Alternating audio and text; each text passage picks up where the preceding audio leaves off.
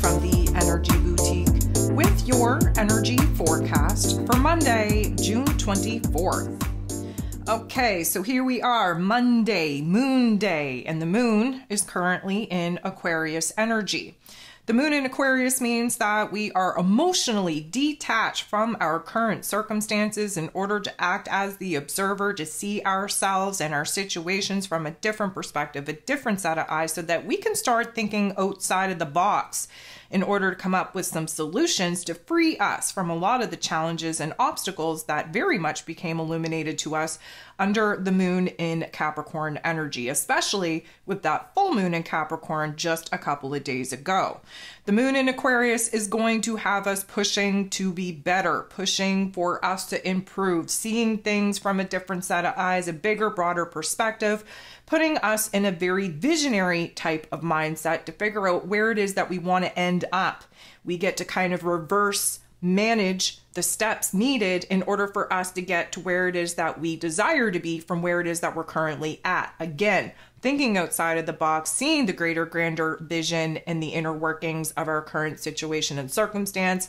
And from that, some aha moments, some epiphanies will be popping off. There are 10 different aspects taking place here today. 9 of them are going to involve the moon. So first off, the moon in Aquarius energy is coming up to, bumping into, teaming up with, conjuncting Pluto, the great transformer himself, retrograde in this Aquarius energy. Again, a reminder, Pluto's time retrograde in this Aquarius energy is highlighting the power struggle that is currently going on within us between ego versus higher self, old version versus new version of self, inner realm versus outer realm, and really trying to kind of break the old patterns, break the old habits, break the old perspectives, if you will, in order to improve, in order to actually empower ourselves to do things differently. So a conjunction is a reset, just as much an ending as it is a beginning. We are going to feel the weight kind of be lifted off of our shoulders and off of our heart space from a lot of the heaviness, a lot of the weight that we've been experiencing since entering into that solstice energy, into Cancer season, and smack dab into that full moon in Capricorn. The moon is then going to make a very tough interaction with the sun, of course, in Cancer energy. This is an illumination, if you will, an aha moment, an epiphany on our emotional wants, needs, and desires. And unfortunately, because this is a tougher aspect, the aha moments, the epiphanies are going to be illuminated out of the challenge, out of the blockages, out of the realization that we don't want to go back to some of the situations and circumstances that we just fought our way away from, that we don't want to continue doing the same old. It is an aha moment, an epiphany that comes out of struggle, that comes out of tension. The moon then semi-squares, creating a little bit of tension, a little bit of conflict with Saturn, the Lord of Karma, ruling over roles, responsibilities, systems, structures, foundations, willpower, and discipline in this Pisces energy, really helping us to deconstruct our old ways of doing, our old ways of being, our old ways of seeing, of believing, of really understanding what needs to be removed out of our physical lives and circumstances in order for us to pursue a new path. The moon interacting with Saturn in this way, definitely going to bring on some reality checks, going to bring on some tension, going to illuminate where it is that there's a part of us resisting, moving on, resisting, bossing up, resisting, taking accountability and responsibility for our energy, for our actions, for our contribution to some of the shit show circumstances that we currently find ourselves in.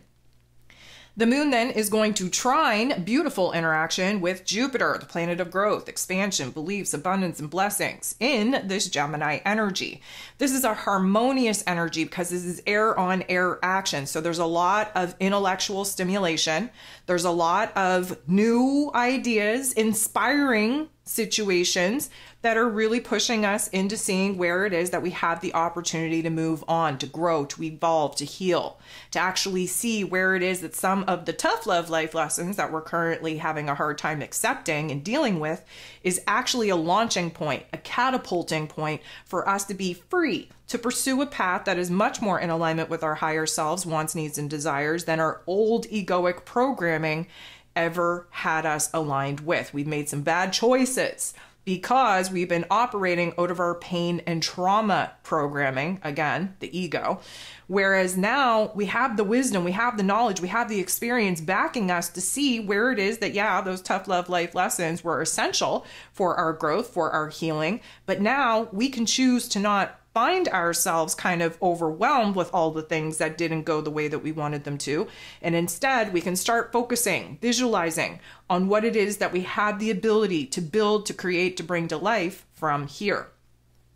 The moon is then going to make a tough interaction with Venus, the goddess of love, beauty, worth, pleasure, and money, now in this Cancer energy, very connected to the emotional realm, to what was, to what could have been. Again, very nostalgic, very much romanticizing the past. We're having a hard time understanding that some relationship dynamics have popped off, really pushing us to see that certain people will not be a part of the future vision that we're currently trying to kind of, design, restructure in our mind's eye.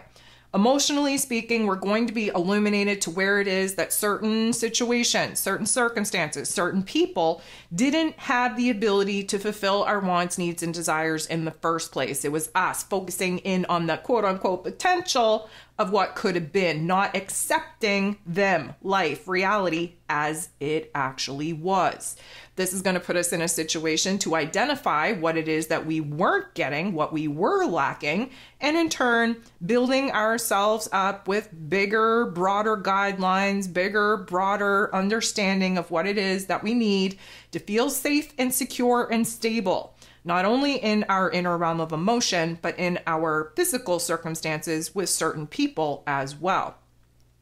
The moon in Aquarius going to make a positive interaction with the sun in Cancer energy. Definitely a better interaction than we had earlier on in the day. This means that there is a new aha moment, a new emotional awareness of our wants, needs, and desires, especially feeding off of that tougher interaction with Venus that we just had. This is going to be an epiphany on what it is that we want to do, what we need to create, what we need to pursue that is going to fulfill us, stabilize us, and actually give us the opportunity to stand on our own 2 feet, to stabilize in the emotional realm that has been very, very choppy as of late. This is going to be a little bit of a glimmer, a little bit of a shimmer of some of the things that we now want to align with, want to manifest, and want to pursue.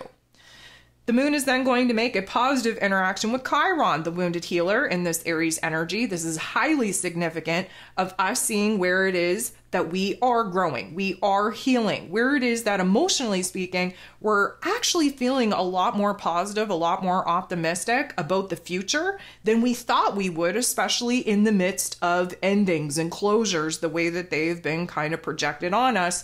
due to some situations falling apart under that full moon in Capricorn energy. The moon is then going to get into the boxing ring, square off with Mars, the god of war, ruling over our physical energy, our passion, our desires, even our anger in this Taurus energy.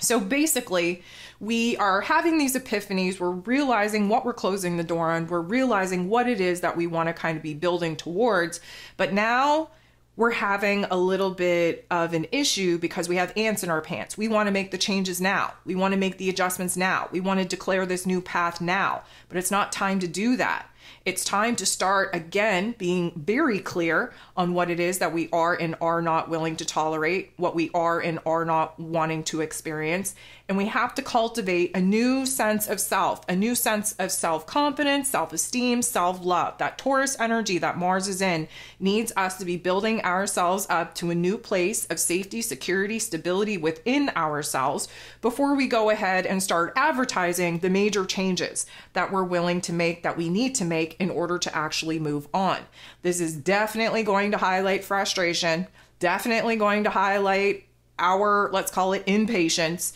and definitely going to interfere with some of the inspiring, exciting visuals that we've been trying to actually get a grip on.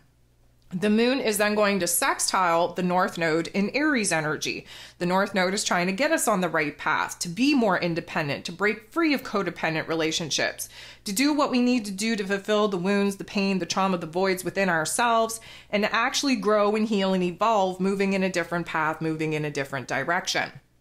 The moon in Aquarius energy, being as visionary as it is giving us an opportunity to see some moves, albeit maybe small moves. Mars, by the way, in Taurus energy is a slow, steady action, slow, steady pace in a new direction.